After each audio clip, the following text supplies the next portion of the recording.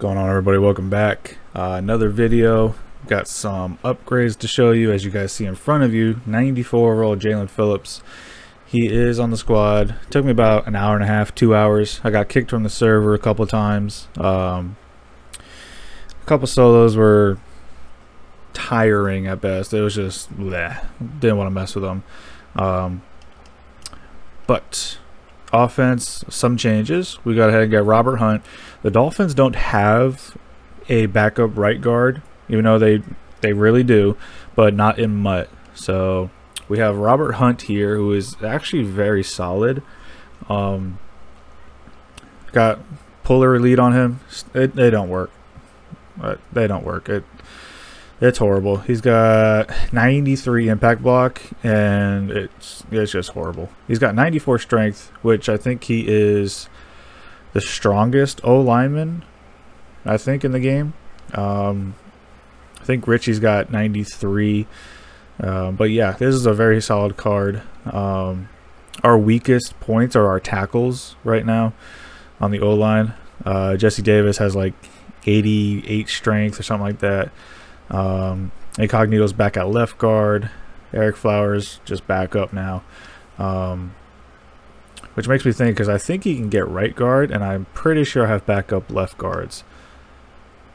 Yeah, I got Solomon Kinley. I'll probably look into that later, but we're obviously well past our 50 of 50. Yeah, we're at 56, so we're well past it. We're fine.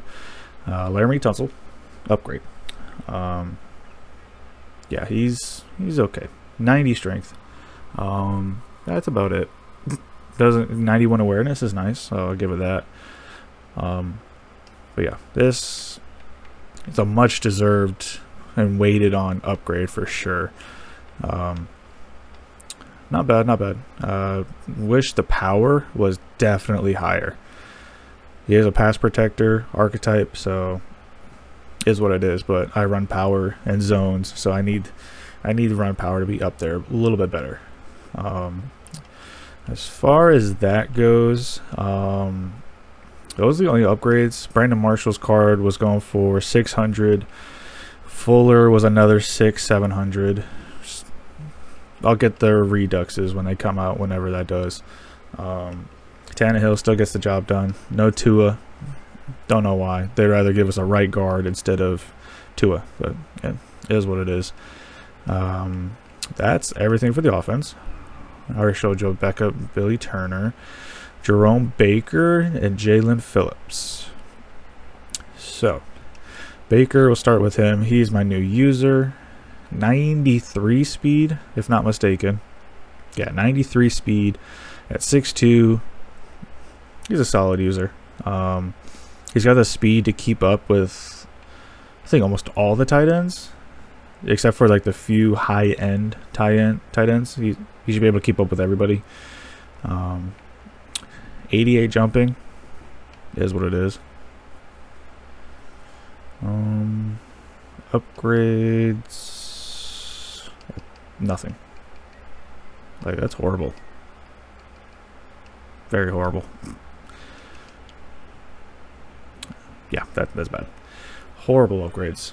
But yeah, abilities are crap. He doesn't get any good abilities. He's also a field general, so it is what it is. 93 speed, very solid card, very solid user. But linebackers don't really jump anymore, so use at your own risk. Man of the hour, Jalen Phillips. He gets like everything. Like, he gets all the good abilities. Except for these down here. He doesn't get edge threat elite. I mean, nobody does until, yeah, 95 overall. That's all I use him for, as a pass rusher. So, but yeah, he gets everything. I was thinking about doing dual edge threats again, but I'm just going with unpredictable. It seems to work. I didn't mean to back out, but yeah, it seems to work. He's got a couple sacks since I got him today. I played a couple games. He's pretty solid, very quick. 93 speed, 94 acceleration. That's really good. 90 strength, which helps. Block shed's 90. Finesse move doesn't go up because we have like a kind of a heavy power move scheme cards or whatever they're called, strategy cards. Wish I would just get rid of those and go back to the old system. Strategy cards are a huge ripoff. 95 impact block is great. That is amazing. Yeah, you're not gonna put him in coverage. 88 hit power. Yeah, you're not gonna put him in coverage. He's strictly a pass rusher or a user at 6'5". Very nice. He went ahead and replaced Kyle Van Noy because obviously we just got him. He got his flashback. I want to say it was this past flashback they did, which means I'll do the solos on Wednesday unless they give us a Dolphins Rising Star. I'm gonna go ahead and use the flashback pack on Kyle Van Noy. That way you can max him out right here. He should go up to, I think, an 87. Yeah, I want to say it's an 87, but obviously we downgraded him. We needed training, and it is what it is. He was sacrificed. If not mistaken, he's got better power move, better block shed, and better speed than Ogba. If Ogba gets another upgrade, he'll probably slide back over to right end. But that's a lot of speed being up against a left guard. Sue is Sue, man. He shows up when he wants to. Shaq Lawson is starting over Ogba. I think it's only like a 1 speed difference, but there's like, I want to say finesse move. But he's going up against right guards in the 5'2". So it's not bad. Byron Jones is going for 800 something K or something like that. Once again, I'll wait for the reduxes to come. Other than that, that's all the upgrades. Coins are low. It took quite a bit of coinage to get the 2 guys we needed. I had players already, so I think I got Baker for free, quotes. I had to get Hunt and Tunsil, and then obviously I just did Jalen's solos, and that was it. But dogs are gonna go crazy because the neighbors came home. But other than that, that's the team. Very solid, very competitive. But before the dogs go even more crazier, I hope you guys enjoyed, and might be some gameplays here shortly. Don't know, see how I feel.